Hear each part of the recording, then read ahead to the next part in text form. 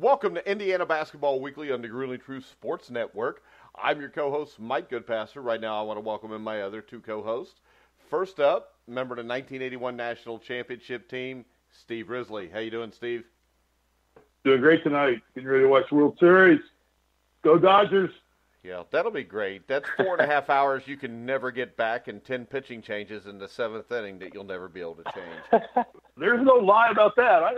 What has gone on with professional sports and things I tried to watch an IU football game the other day. I don't even know who they lost to, whoever they lost to last week. Iowa? It was like, huh? Iowa. Okay. Well, I'm like 3 hours into this thing because the game starts like at 9 o'clock out here or something like that. And it's like noon, and it's like 8 minutes to go in the third quarter. I mean, how are we getting 3 hours into it? We're not even in the fourth quarter yet. Well, the worst part is baseball. I turned it on last night in the seventh inning, and an hour later, I turned it off in the seventh inning. There was like 4 pitching changes in one inning, and I don't know. It just gets stupid. But let's go ahead and let's get to our other co-host. And all right, yeah, I'm sorry. My apologies. Former Indiana basketball player, just like Steve. Obviously, a lot better looking than Steve. Collin Hartman. How you doing, Collin? Yeah. Wait a minute. Have you seen Collin's new profile page on Facebook? Girls, I'm telling you right now, if you're listening, you got to go check this guy out. I hate to tell you this, Steve, but I don't stalk Collin's Facebook page like you do. No, I got some notice that Collin Hartman has changed his Facebook page. Got him a nice flat top kind of haircut, all crowd. Got him a nice black muscle shirt. Sitting out on his boat, out on this lake in the back of his parents' home, looking all dapper and dandy. And well, maybe Collin's going to be one of those Abercrombie and Fitch models. No, don't ever speak that into existence. Never. But I tell you what, he looked good. Steve was a model for Field and Stream back in 1982. I was a model for Frankenstein costumes. That's it. About it. I could see that. That's what I was going to say, but I didn't want to be too mean, so I just figured I'd go to Field and Stream way. Yeah, I moved out here to Hollywood thinking I could find me an acting job. And everything came up had a mask on it. You want to play Chewbacca? You want to play the creature from the Black Lagoon? You're too tall to be Chewbacca. You could be like Chewbacca's like 10 feet tall. He's huge. Is he? Yeah. Okay, I don't know about that stuff. I don't like Star Wars or whatever that is. Yeah. I don't like fantasy. I don't like fantasy football. I don't like science fiction movies. I don't like anything like that. But you're so boring. No, it's just boring. I just don't think you should have a fantasy that doesn't include a half-naked woman in it. My son's on the production team doing the new. My son's on the production team is doing the new Star Wars television show. It's coming out for Disney Channel. It'll be the first show Disney streaming shows live. They're doing a whole series now on Star Wars, and it's going to be like kind of a Netflix kind of thing where you're going to be able to download all the episodes at one time. He's on that production team. They're working on it right now. I still don't like Star Wars. That'd be sweet. But, all right. Yeah. Hey, in 1977, I went to the opening of the first Star Wars with my dad, and after 15 minutes, we got up and left because we thought it was stupid. Oh, my God. Wow. That's because I wasn't allowed to go see Saturday Night Fever because it was like R-rated, and my sister and my mom went to see Saturday Night Fever. So, just an interesting tidbit that nobody cares Mike. about. I know, but do you know that I watched Saturday Night Fever and I realized, geez, this was maybe worse than Star Wars. All right, before we get started, Mike, what's the movie that had the most effect on you at all time? The movie that had the most effect on me you should know it off the top of your head. I do, but actually I saw a movie like a week ago that actually affected me. But when I was younger, it was Rocky. Okay. Collin?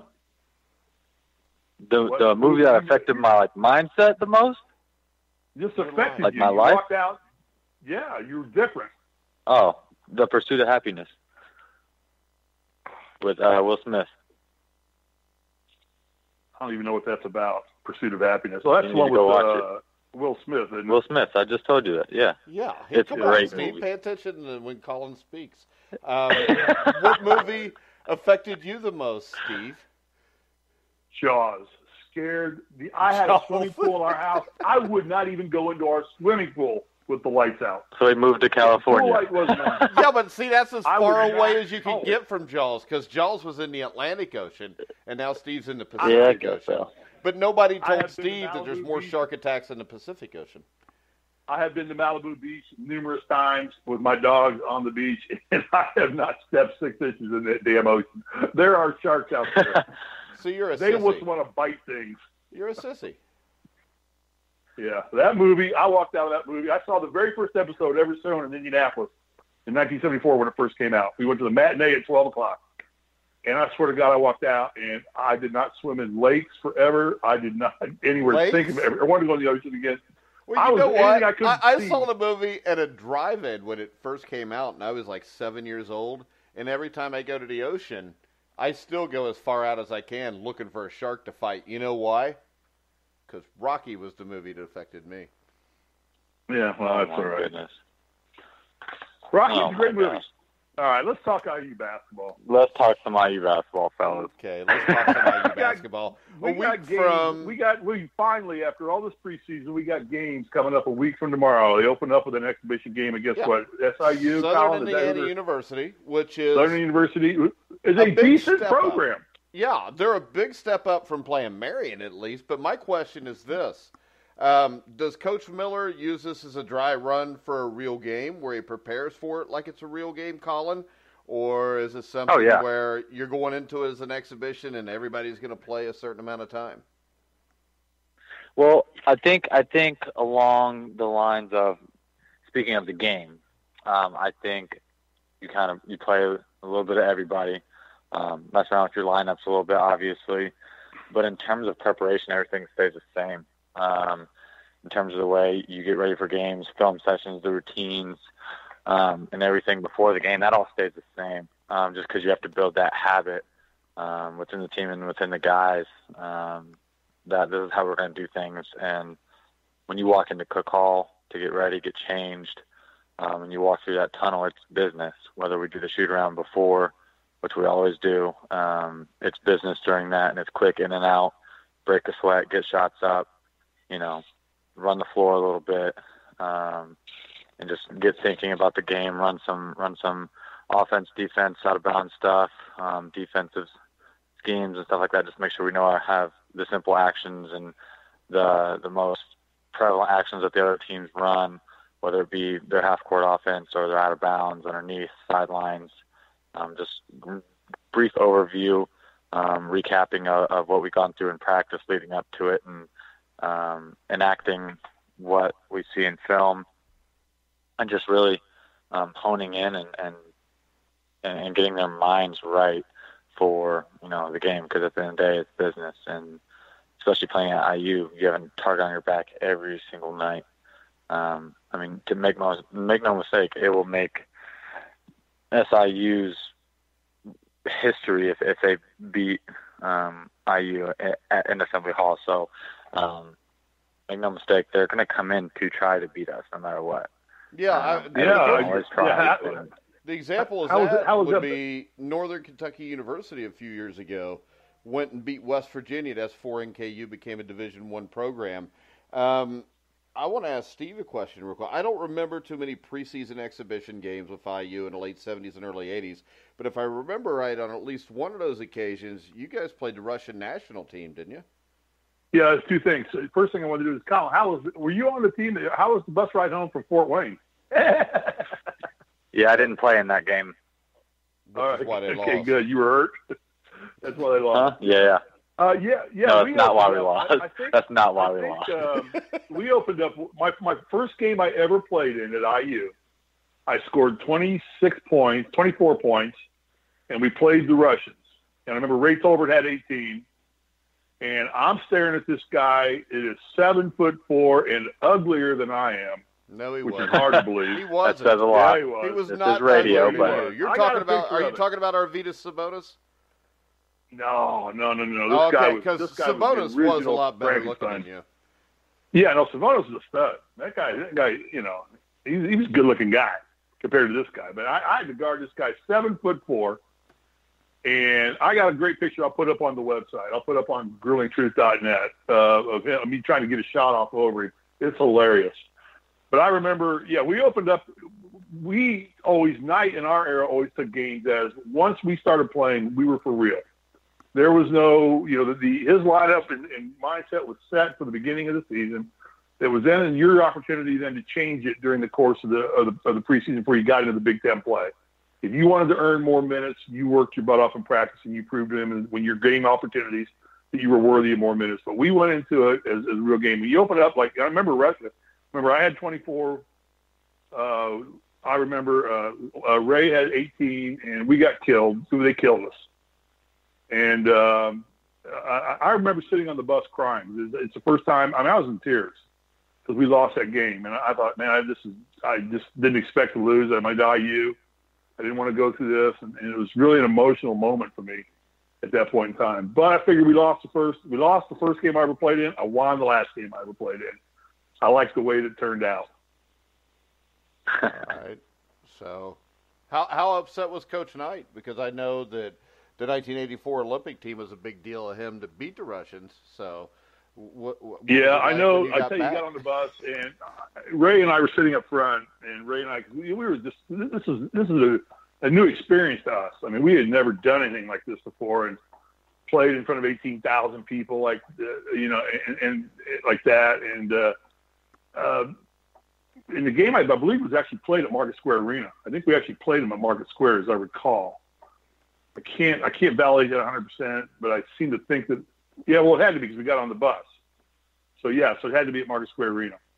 And I remember we got on the bus, and Ray and I were sitting up front, and he saw me, and I was literally crying. I mean, I literally was. I was an 18-year-old freshman, and it meant the world to me to be playing at IU.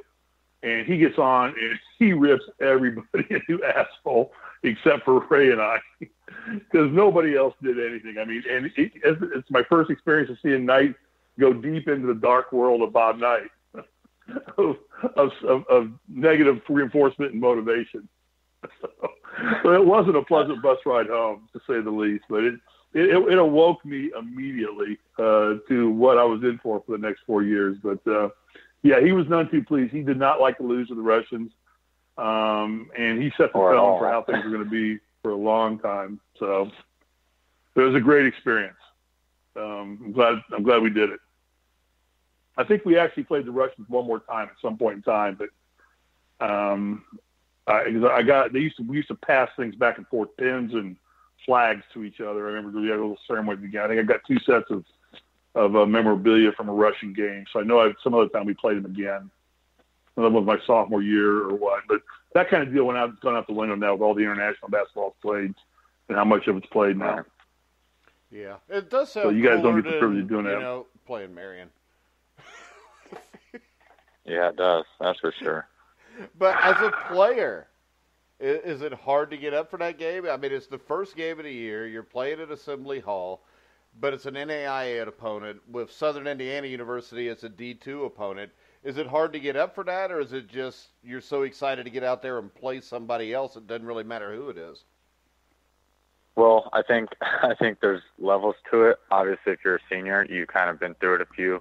I think that varies within the senior class. I think if you have a very good senior class and very good core group of guys that understand, Indiana University and the target on our back, I think they're going to come in with the same mindset every single time. But as a freshman, obviously, this is the first time you're stepping onto the court and playing somebody else. So if you're not jacked up to play, there's something wrong with you, and you probably shouldn't be there. But yeah, if you have a core group of guys, the older guys that have done it, it's not as exhilarating, as the first time, or if it's a packed crowd or anything like that. But you got to come in with your mindset right, because as we've seen too many times, a team that has no business, statistically or on paper, beating us, worse things have happened. So it's just coming in mentally prepared and mentally ready, because it's no fun coming into that locker room and losing to somebody who had theoretically no business beating you. Hey, Collin, question for you, and I know the answer to this, but I'll go ahead and. Steve knows well, the because answer I to lived all through it the too. questions he's going to ask. No. Well, you have to realize, Collin, I lived. He's the great Oz. The question is, what is the day of the game like in Indiana? I mean, I know how it was with me.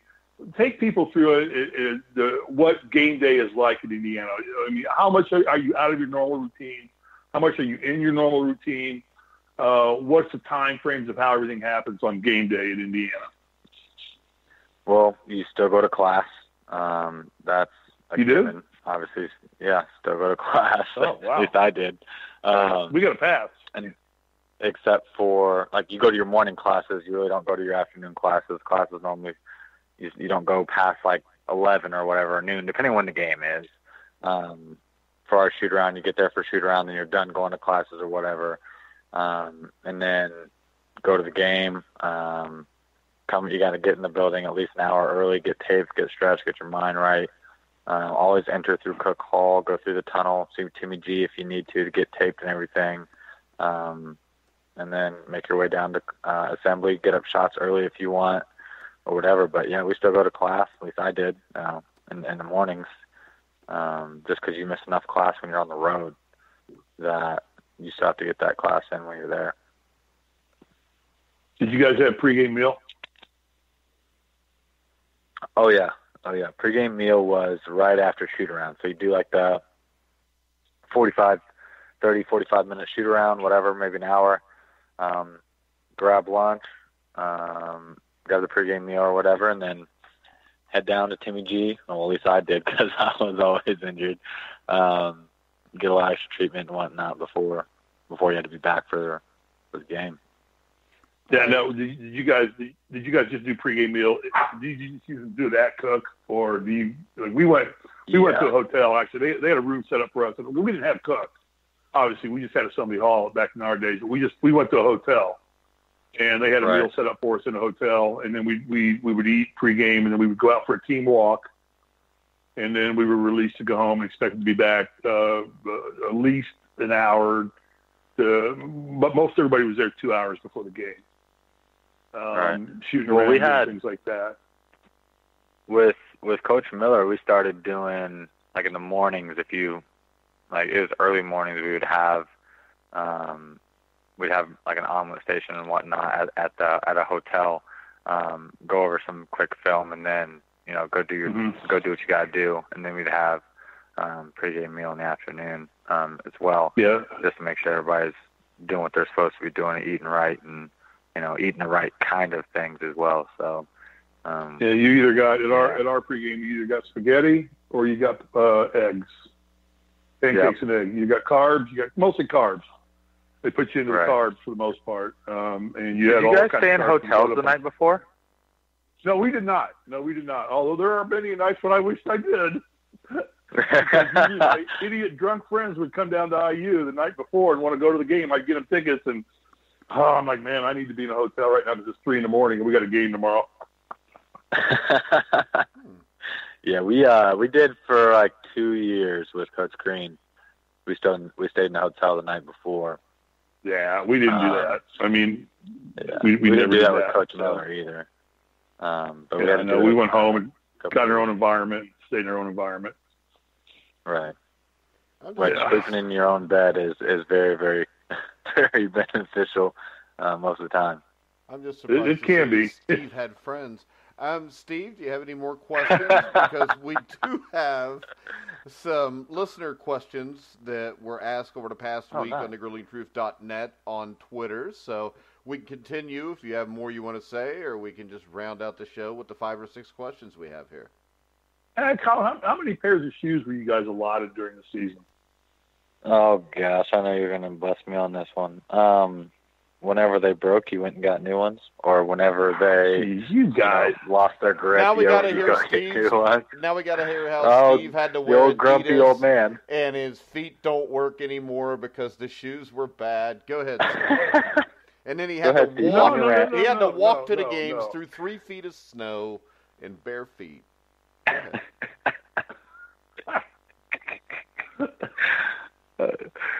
No, we didn't get preferential parking. We just got there early enough so we could find parking on our own.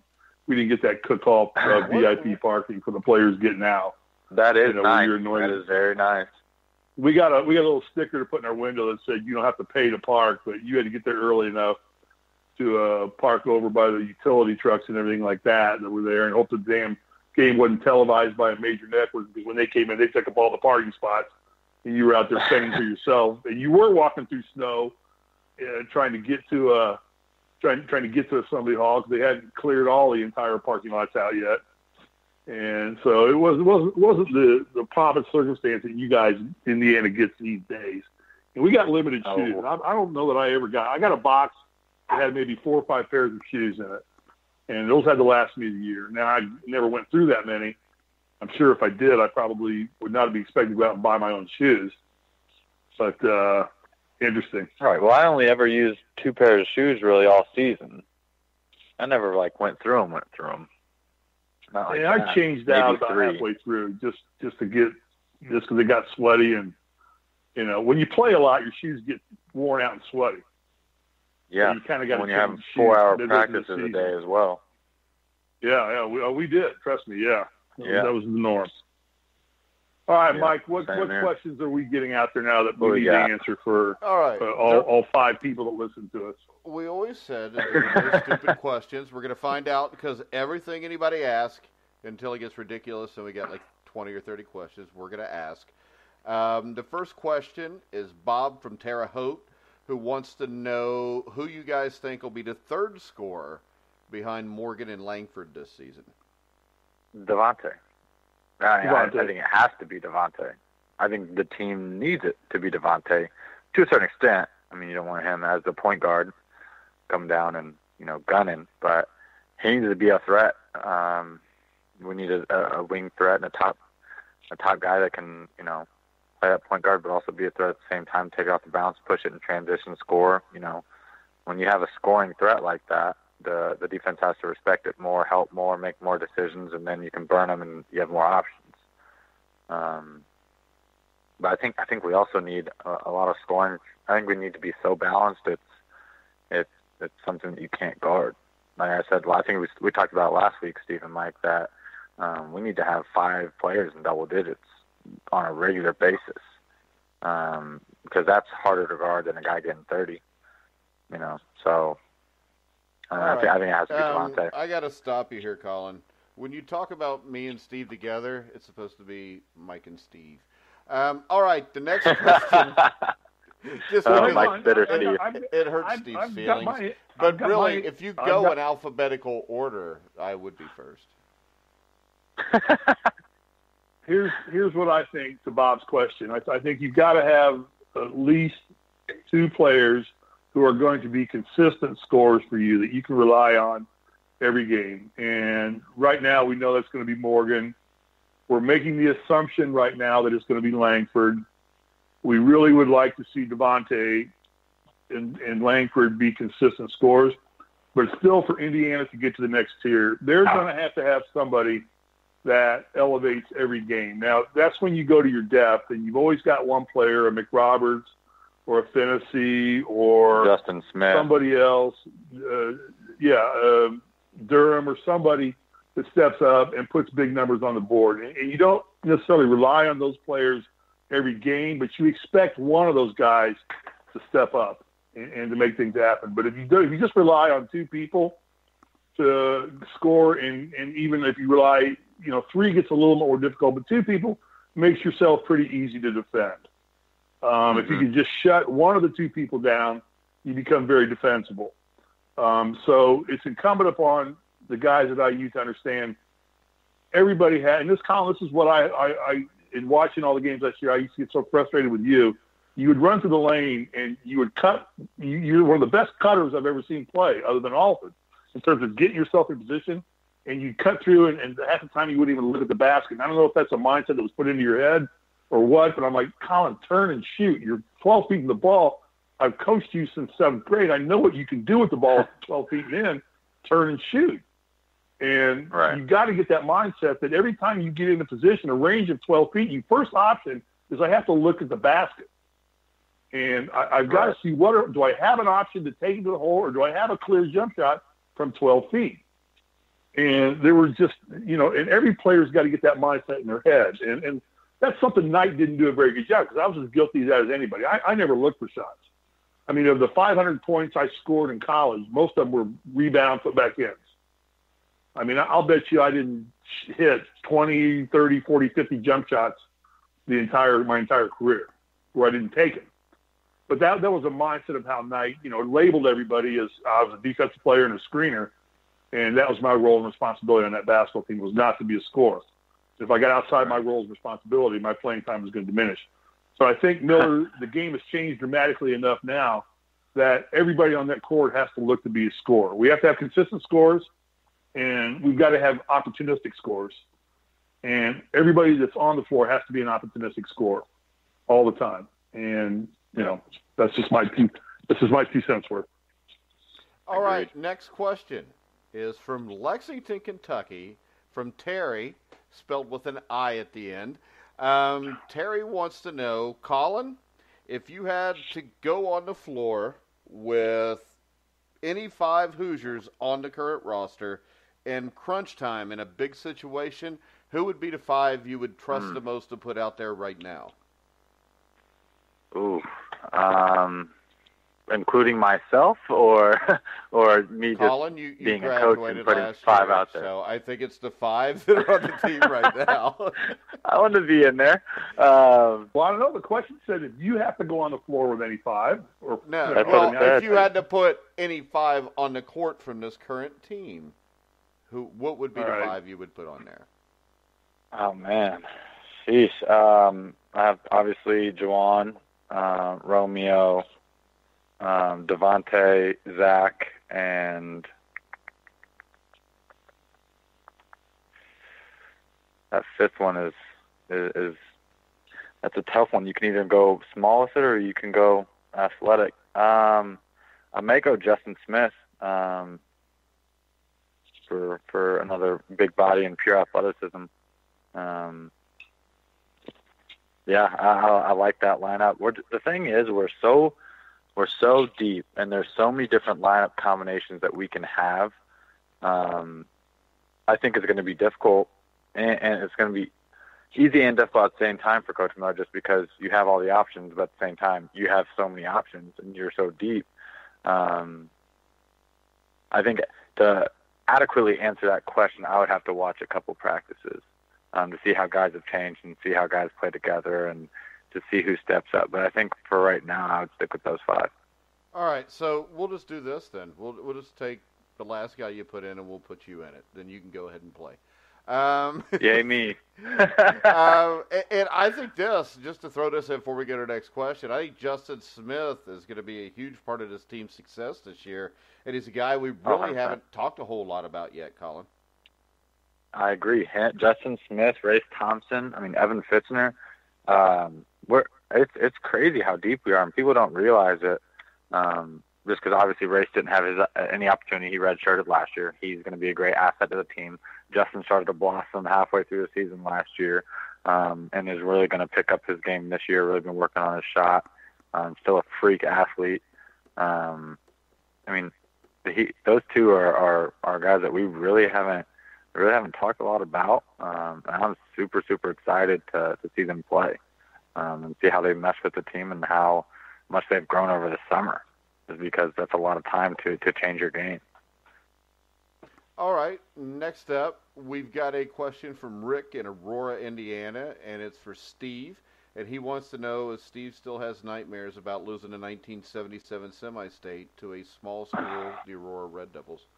I never had nightmares. I never had nightmares about that game. They outplayed us, Rick. And we've had this conversation on Facebook time and time again, Rick.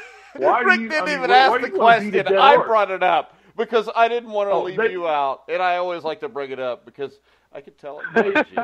Even though you say it doesn't, it bothers you. That's what single class He's so bitter. Basketball. You can hear it in the voice. Go ahead. You poked the bear, Mike. No, we got outplayed that day. We got outplayed by a team that wanted it worse than we did, and they made fewer mistakes, They executed well above their level of expectation to execute, and we didn't. And they outplayed us. And that's what single-class basketball in Indiana used to be all about. And Collin, I don't think you were even around for single-class basketball, were you? It was gone by then. No, I wish I was. No, it ended in 1997, I believe. You missed it. I mean, it was so fun, and I have no bitterness about losing that game. I mean, it was heartbreaking to lose because we had a team good enough to be in the Final Four that year, but we didn't get there, and we didn't get there by our own faults, not by the fact that we just didn't play hard enough, and they rose to the occasion. They beat us.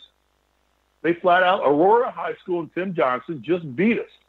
And on single elimination basketball, that can happen to you on any given Saturday afternoon.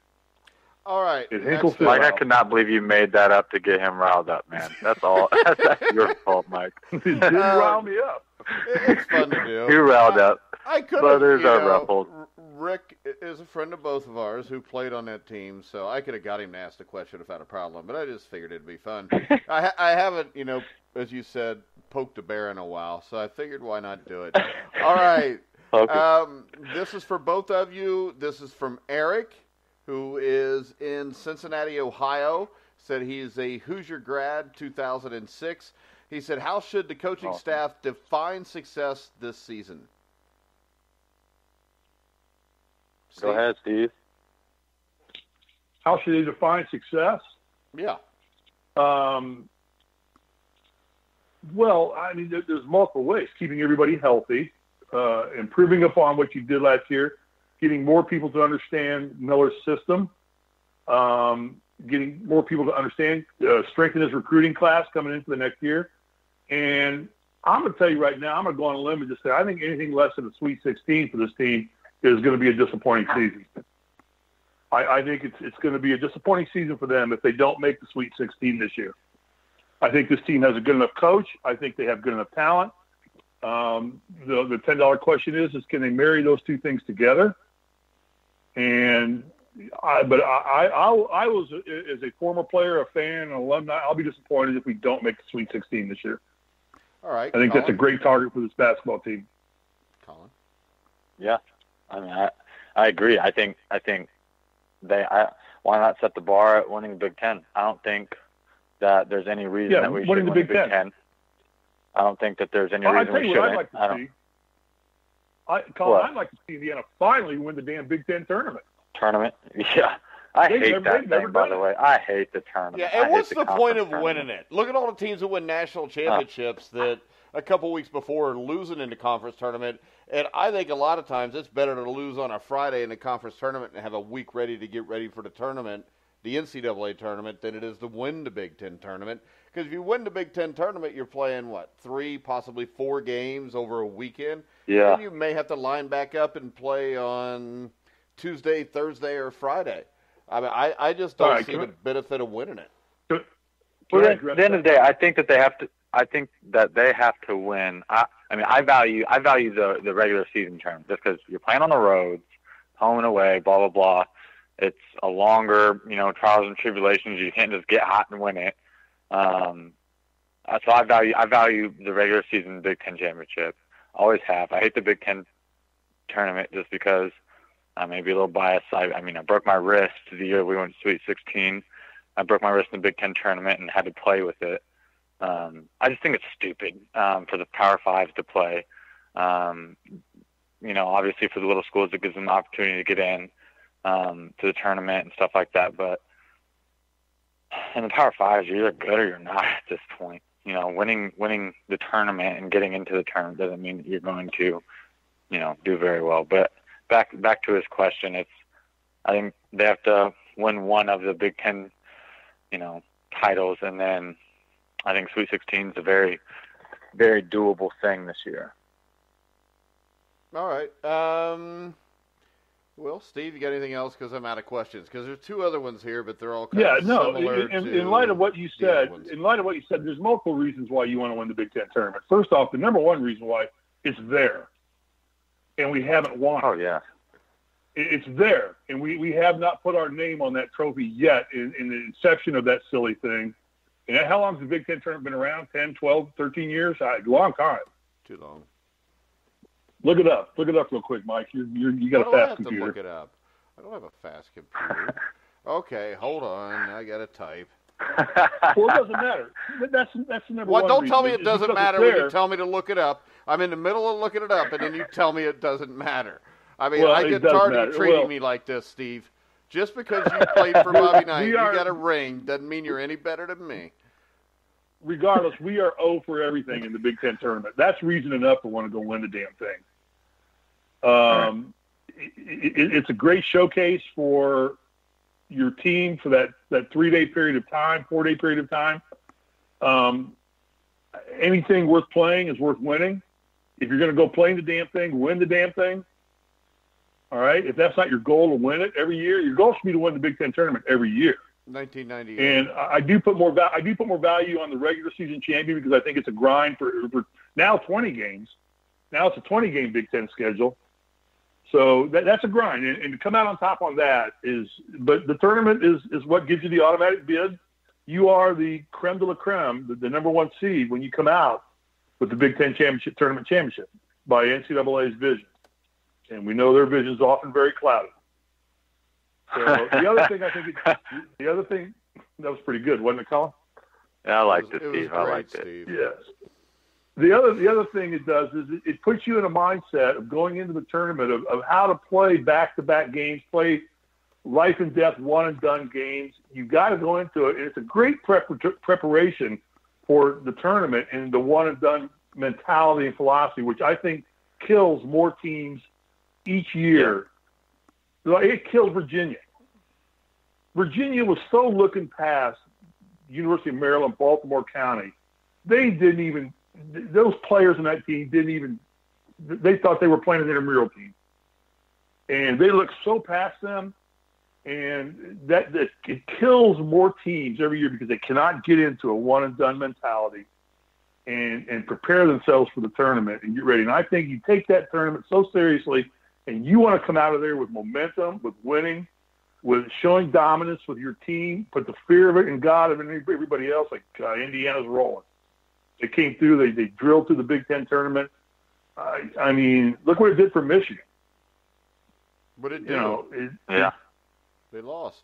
They made a big run. They were almost in the Final Four. Yeah, but I'm sorry. When you look at this, 2017, the national champion was North Carolina. They lost in the ACC semifinals. Villanova the year before lost in the Big East semifinals. Duke the year before that lost in the ACC semifinals. UConn the year before that lost in the AAC semifinals. Louisville did win the Big East in 2013. 2012, Kentucky lost. If you go back 25 years, number one, the last 6 years, no national champions have won their conference tournament. And over the last 25 years, only 10 out of 25 did. So I don't think it's that big a deal. I hate it. All right. It's like I said, it's for the little schools that, they need their bids. Obviously, it's fun, They when a ranked team starts playing in the tournament, who do they play first? They play the little schools. They'll play the little schools. So why not get some practice in and preparation and play the Wisconsin or the Northwesterns, the whoever else is bad in the Big Ten this year, which looks like it's going to be about most everybody this year, and go ahead and learn to play those teams, learn to take those teams seriously. I see nothing but positive with the Big Ten tournament. Well, because you are looking at it wrong. You're not looking at it as an opportunity to prepare. No, remember, guys. And it's more of an opportunity to prepare in the Big Ten now than it used to be. But at the end of the day, Steve, you're going to play. And you're going to play all those little teams throughout the season anyways. It doesn't matter. The only thing I could see getting out of the Big Ten tournament is the quick turnaround of games. You're not. If you're Indiana this year and you go into the Big Ten tournament as the number one seed and you're 28-2, the only thing it can do is hurt you. I mean, and you can't sit there and tell me it's one and done. Yeah, because if you're Indiana in the first round, you're playing Northwestern. It's not one and done for you because you're going to play the next week. It's one and done for Northwestern. That is such a defeatist attitude. I can't even believe I'm hearing that come from a coach. stupid It's a defeatist attitude, Mike. Yeah. And I'm a coach. If I'm smarter, not harder. Hey, if you Google me, I'm a coach that also has won 80% of every game I've ever coached. So I don't even want to hear that. You know what you're sounding like right now? You're sounding like the Penguin in the episode of Batman. I don't watch Batman. I don't watch little kid shows like some people. You're the come one on, Mike. Because I'm preparing to win while you're watching Batman. You know, you're the one who ties Batman to the pole and puts a bomb in their hands and puts a 30-minute fuse on it so they can use their utility belts to escape. No, because you know what I would do? That's what you do. That's what the conference tournaments are, Steve. That's 30 minutes. You got a chance to get away. What I would do is this. If I tied him to the pole, I'd just slit his throat and it'd be done. I see the Big Ten tournament as a good thing. I don't think that it's the true measure of the champion of the Big Ten, but I see it as a great opportunity to prepare for the big dance. If it's not a true champion, why would you give a damn if you win it or not? If you've already won the regular season Big Ten tournament, why do you play the 20 game? Big Ten games, you've already declared, you already know you're the best team. If I'm Indiana this year and I go 18-2 in the Big Ten and Purdue's second and they're 4 games behind me, there ain't a damn thing Purdue can do in a conference tournament to convince me that they're better than me. Because the other thing is, I'm going to go in as a number 1 seed either way. And as Collin said, in those 3 games, I could get somebody hurt. You know, I mean, we could all of a sudden, I mean, just bad things happen. There's nothing, put it like this. You always say preparation is more important, well, whatever the crap you say all the time. And I believe that. And the thing is this. The way I would prepare for that, if I'm the number 1 seed, I'd play my bottom 5 guys and prepare them to play in case we needed them in the tournament. Because I'm not going to risk my really good players. That's like saying NFL teams that don't play their best players in the 4th preseason game are not preparing to win. That's a difference in philosophy, guys. It's a meaningless game, Steve. They're not meaningless. Well, they're meaningless games from your perspective. From my perspective of understanding how Coach Knight coached the game and how preparation was the number 1 thing for him. Coach Knight hated conference tournaments. He did hate conference tournaments, but I guarantee you, had he had teams in the 70s, he would have dominated them. 70s and 80s, he would have dominated. Yeah, they had the best team. He just never got the talent again. That makes sense. So, but I see these conference tournaments now. I've changed my thought process on them. I hated them too a few years ago because I did not like the fact that they anointed the number 1 seed to the conference champion when it could be anybody that just gets hot for 3 games. Huh? But they give a number 1 seed to a conference champion.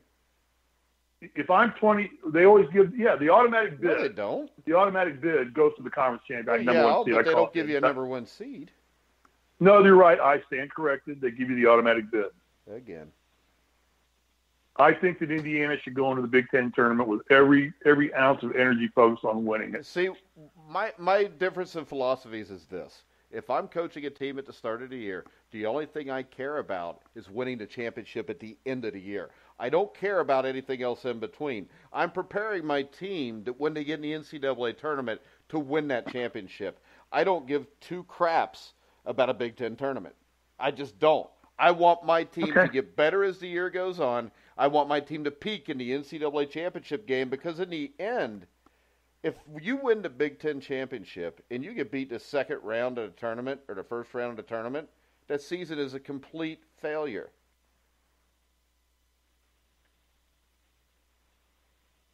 I agree. I don't agree. Okay, so in the end, you don't think that the ultimate goal is win a national championship? Because I'm sitting here, and if I'm coaching a team, winning a conference tournament's a big deal. But I want to win a national championship because in the end, who cares if you win a conference championship if you get beat in a tournament? The only thing that matters in life, and this is one of the greatest public speakers I've ever seen said this. I know you've heard this before. Both of you have. If you ain't first, you're last. You're last. Hey.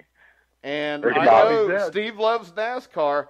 There it is. I just made a NASCAR reference in a Grueling Truth show, which I swore I would never do. But I don't think there's anything truer. If you ain't first. I mean, did Michigan win the Big Ten tournament last year? Couldn't tell you. I thought they did, didn't Nobody they? cares. Okay, nobody ever right remembers there, who right second there. in the NCAA I tournament. win. There you go. Steve, you're the one preaching this. We watched the Big Ten tournament, and the only thing we remember is they got their ass kicked in the national championship Look it up. game. I believe See, Michigan's won the Big Ten tournament. But this is my point. This is my point, Steve. It doesn't matter. The fact that I would have to look up something that happened 5 months ago tells you it doesn't matter who won it. But we all know Villanova beat Michigan's ass in the national championship game because in the end, that's the only thing people remember. I know. Okay, all right. I refuse to argue with imbeciles, so I'm done. Your problem is this: you refuse to argue when it's a lost cause. Because no, the other two people are too hard-headed. I want a team that wants to go in and win everything they're playing for. If you're playing, you might as well play to win. Don't play not to lose. Oh, I agree too. Don't make up some excuse going to bench like evil. This. So if I'm going to the Big Ten tournament, it's there, it's in front of you. So go into the mentality of I'm going to win the damn thing. Oh, that's all right, because I want to win everything. I don't want to lose. Period.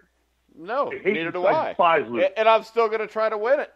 So, but it's still stupid, and it still doesn't matter in the end. Nobody cares. Okay.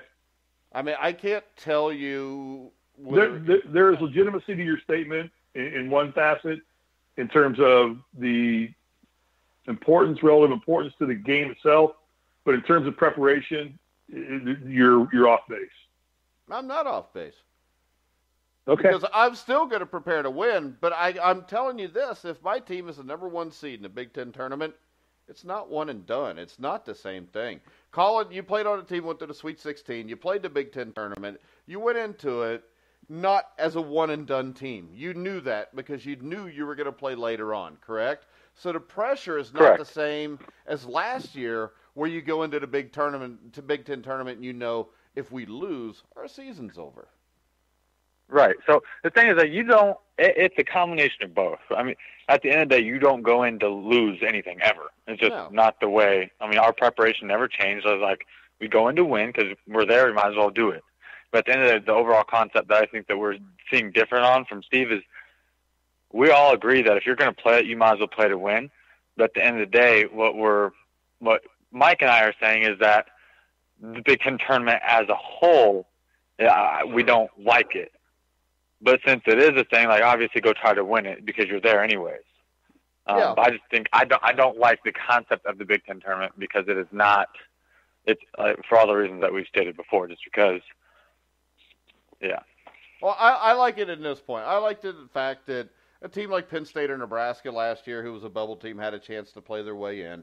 I'm just saying, if I'm a team that knows I'm in, I hate that tournament.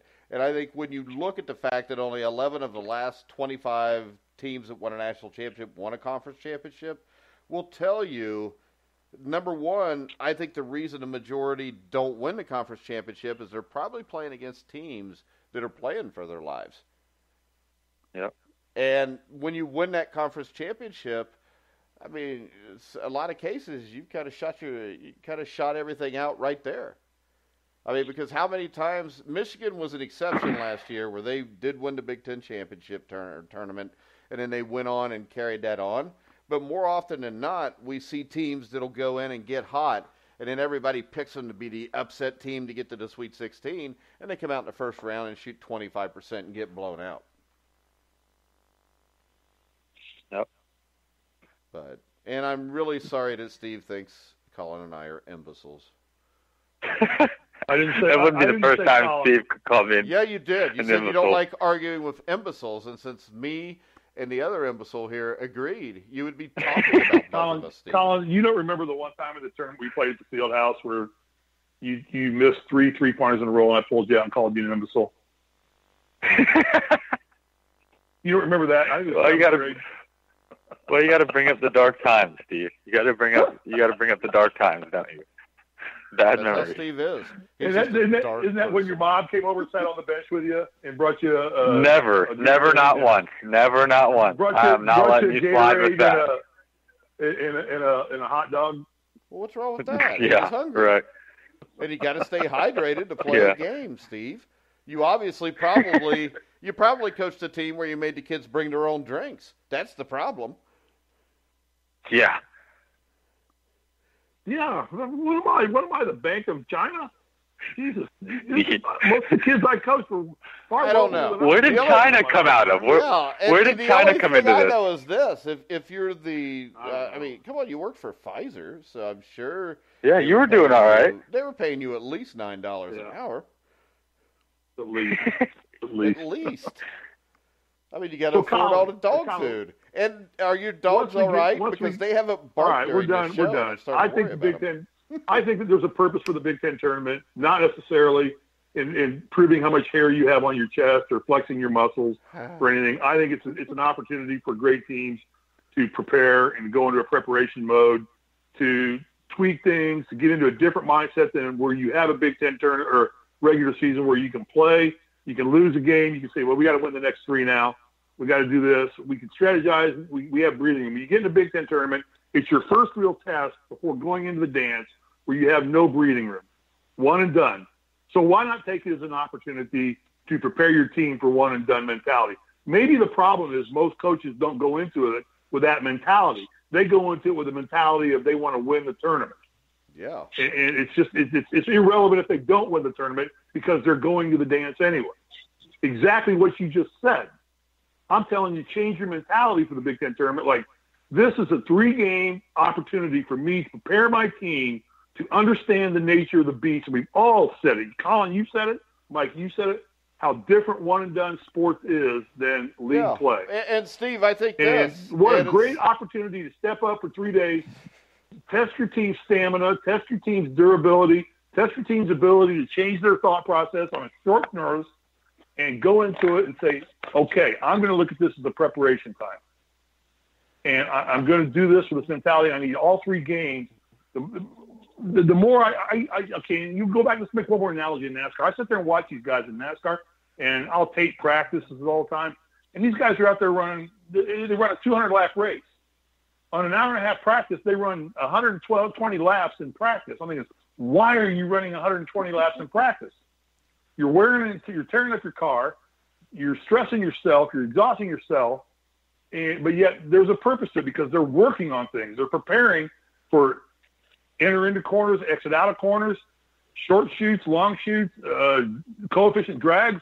There's a whole mentality to doing what they're doing, even though they're putting the time in. So if you're going to go to a Big Ten tournament, don't go into it with the mentality of, there's teams that have to win it. If they want to continue their season, like Indiana's had to do most of the time, you're going to continue your season, you got to win the Big Ten tournament. So the way you're going to continue your season. So there's that fear. So you've got teams that are playing with that bullseye on your back. It's not on their back. But if you're Indiana at 28-2 going into it, I'm going into it with the mentality is this is prep time for me, baby. This is a great controlled scrimmage practice for the next 3 days on how to change the mentality and philosophy of my basketball team. What you just said is the Big Ten tournament is a great controlled scrimmage. Collin, any final words? For some teams it is. For some teams it is a great controlled scrimmage. Okay. Collin, any final words? Heck no. Heck no. All right. Are we done? Steve, anything you want to wrap up with? No. Okay. All right, guys. Remember, if you want to, I can't talk anymore. I can't talk anymore that you two gentlemen would understand. Okay. We understand your thought process. Yeah, Steve. and I'll tell you, the Big Ten tournament now, since they moved it up a week, I've got no problem with playing it like that. My problem is if I've got a high-performing team that's ranked number 1 or 2 in the country, I really would rather not be playing on Sunday if I got to play on Thursday. But that's just me. I would still play it to win. I just don't like the idea.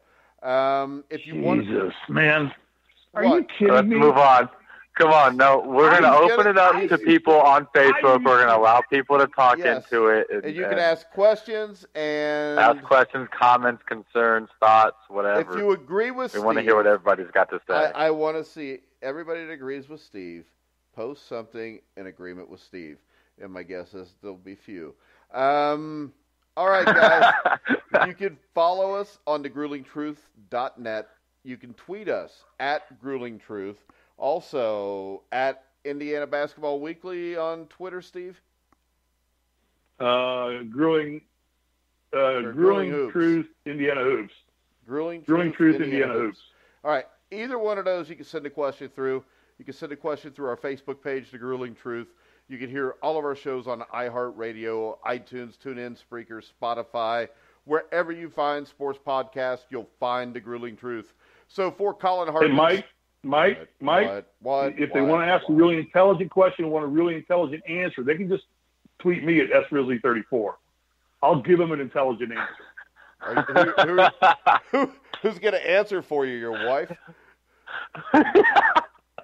Tia's got this one covered. Yeah. She's pretty intelligent. I guarantee you. She is. Tia is on the Twitter page, and yeah, I think Tia is very intelligent. I just wonder why the hell she's the looks ended and the up with brain. you. God, hey, it's the same thing. It's the same thing I wonder about my wife. So, and also, ladies, go check out Collin Hartman's Facebook page. All right, guys. So, for Collin Hartman, Steve Risley, I'm Mike Goodpaster. You've been listening to The Grueling Truth, where the legends